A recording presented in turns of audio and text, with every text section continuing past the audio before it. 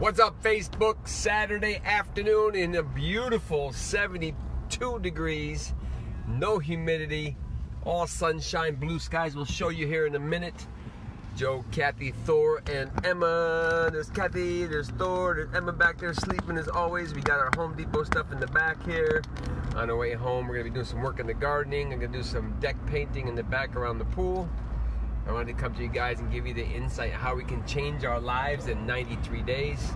But before we get to that, first and foremost, thank you all for continuing to show up. Thank you for sharing these messages. Thank you for sharing the love, sharing the abundance. We were talking about being resourceful this morning. I picked up a pair of Bose 501 speakers, which are only built between 71 and 77. These things sound immaculate, so I brought my sound system with me. I connected the speakers up. I wanted to make sure they sounded good because we are having live events here at the property. So when you guys get the opportunity to do some karaoke, do some DJing, play some bow and arrow dodgeball, you guys are gonna love this, Daniela Bella. Hello, Daniela. Danielle. So we are on our way back home, so check out this day here.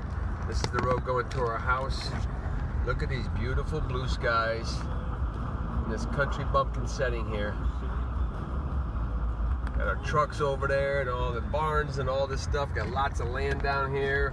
We just came from this guy's house down the road. Give you a switch back around here. And he's moving. He's moving to Gwen Island, right down the road from us. This place, Gwen Island. It's a little backwards shaped P. And you drive in, drive out on that one road only. Only way in there. So he's selling his property. He paid cash for his property. He looks excited to me. He had all this old electronic equipment from back in the 70s and the 80s, and I can remember that stuff like yesterday. So I don't know where the time went. Speaking of time going, we're already in May. I see the light at the end of the tunnel. We're starting to open back up here. Continue to take these precautions. Continue to get your vitamin C. Continue to get your vitamin D. Get your sun. Keep drinking that warm water, because the reality is we should have been being healthy our whole lives anyway. But I wanted to come to you today and talk about 93-day challenge. We just launched our membership site at the Rises One, and in that site we have an app, and in that app you can track the 4 pillars of your life. We can put your goals in there. We're going to make a chart and say where were you when you started and where were you when you finished. And we're going to show those results here in the membership site. And the best part about this app is that as we go through the 4 phases, R is recreation, your I is your intimacy, your S is your spirituality, E is your execution in your business, and then the last part, the as one, is your lesson of the day. What did you learn today? So as you learn something that day, you post that into the app. It's shared within our private community in the Rises One group. And that's going to be super powerful for not only you, but you're also going to be having other people reaching out to you and say, I went through that experiences. This is what I learned. What's up, Nani? Good to see you. This is what I learned in my experience. So regardless of whatever you're going through, if it's a win, celebrate your wins. Talk about those. So if it was, hey man, I love to watch your growth. I love to see what you're doing. And I can see so many people right now in the Rises One group are breaking through. They're understanding what we've been talking about. We're closing in on 1 year with the Rises One Foundation Incorporated. That was a year ago in May that we opened up the nonprofit. That nonprofit is building senior veteran homes, 2 of them right here in our front yard in Virginia. We're going to have that as our base model. Here's our proof of concept. Here's how it works. Here's the cash flow. This is what it costs to build it. We're going to have all those numbers for my students that want to go out there and do this across the country. We're going to be in 33 states in 5 years. My goal is I'm going to shrink that down to 33 states in 3 years as we start bringing people on board that are executioners. We're going to help oversee your build out. And that's going to be the blessing, going out there and honoring the veterans who put their lives on the line for us. And now it's going to incorporate doctors and nurses because they put their lives on the line as well too. So the nonprofit is going to be able to pay for your property, pay for your food. If you can't afford it, then we're going to pay for that through the foundation. That's a blessing. In order to receive a blessing, you must first be the blessing. So we're here to give back. So I want to give the mic to Kathy here because she just went through a 93-day challenge, her and a friend, and the results were amazing. So Kat, what was your #1 takeaway, and then what were the rest of your results that you experienced? So one of the things that I wanted to first mention is that when you're making your goals, it's really important to be very definitive. So for example, I had a specific goal weight in mind, and I knew that if I said, well, I hope I can just lose weight, then I would have just lost, 1 or 2 pounds, and I would have said, okay, I reached my goal. But I specifically picked a pretty tough, difficult target, I should say, and I was shy of it by 1 pound, but I worked my butt off. So I think it's really important to set a very challenging goal. Don't make it easy for yourself, because you'll achieve it and then you won't have this feeling of a great accomplishment. For me, I had the weight goal, I had spiritual connections that I really wanted to connect to family and friends. Talk about that, the spiritual connection. What happened? That was 333. That was incredible, because I made a point of reaching out to someone every single day. Specifically, I wanted to call them, but if I wasn't able to reach them, I would send them a message. And I felt the connections grow. I grew spiritually as well, because I made sure that I was having a very strong connection to God. Another thing I wanted to do this year was read the Bible. So, like I said, be very specific about your goals. I was able to achieve all mine, and I'm super excited. What was your goal with the Bible? How many pages you had to read, or what was that? So my goal is to read the full Bible this year. So I've extended it to the full year, but that's been something I've been wanting to do for a long time. So not something I'm able to do within 100 days, just because I want to not only just read the Bible, I want to interpret it. And that's why I've been going to Bible study down here. So some of your goals may be extended, but start with this 93 days and you will feel an incredible high from the transformation you'll experience. I did.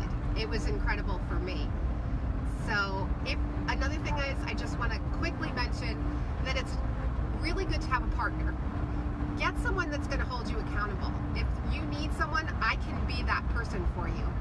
But you sort of feed off each other. I did it with my friend Rebecca, and we checked in either every day or every other day and said, how'd you do with your goals? And we copied our goals on pieces of paper and sent them to each other. So we said, here are my goals for the day, and we both met our goals. So having an accountability partner, super important. Proud of you. Now talk about 333. So Kathy's been trying to understand how I can get so deeply connected and have these visions, very clear visions of what I see during my meditations. And she says, how is that happening to you? I went to Catholic school. I went to church every single Sunday. You go once in a while, but you're getting all these downloads and receiving all this information. And ultimately, it becomes down to you create those habits. So as I kept doing my meditations and I kept creating those habits, can you grab the mail, babe? Sure. And you create those habits, what happens is that you become those habits. And Aaron knows that. Good to see you, Aaron. Good to see you, Jessica. So what happens is, as you create these habits, you create that accountability, and then you have the app that tracks it. It shows you your progress. Now you're being accountable to yourself. And now, from where she was, I think she ended up losing like 13 pounds. She beat her goal weight, and now she even lost another pound below her goal weight. And she, like I said, she worked her butt off for those 93 days, and she finally surpassed it like a week later. So she already created those habits. Now she's eating healthier. She's spiritually and mentally healthier. Her outlook, I mean, I can see her. She's lit up. She's got that light, like Chuck has that light. Paul has that light. These guys are lit up because they're going ahead and receiving so much connection from the universe, from God, from life, that now that's become them. Same thing with our eating habits. Same thing with our businesses. We continue to go out there and master our businesses. One of the things in business is you teach and learn something about your business, and what are you doing to get paid or getting closer to getting paid? So all these systems that I call the 4 pillars, all of those things anchor what you want, creates the habits that you want. Now the results start showing up. So Kathy actually had an encounter at 3:33. She woke up, went to the bathroom, came back, and she had an encounter with her parents. And I don't think she had any connection with your parents. Talk about that, Kath. So I woke up, and I don't typically dream of my parents, and I always want to. And not too long ago, I woke up at 3:33, and I ended up falling back to sleep, and in it I had a dream from childhood.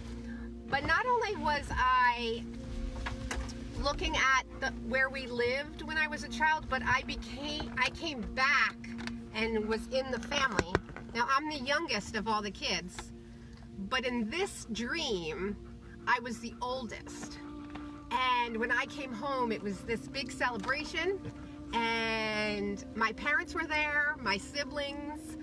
Ironically, my brother John, who's a bit of a germaphobe, when I went to hug him, put out his hand and went, "Not too close." So So even the virus was in your dream.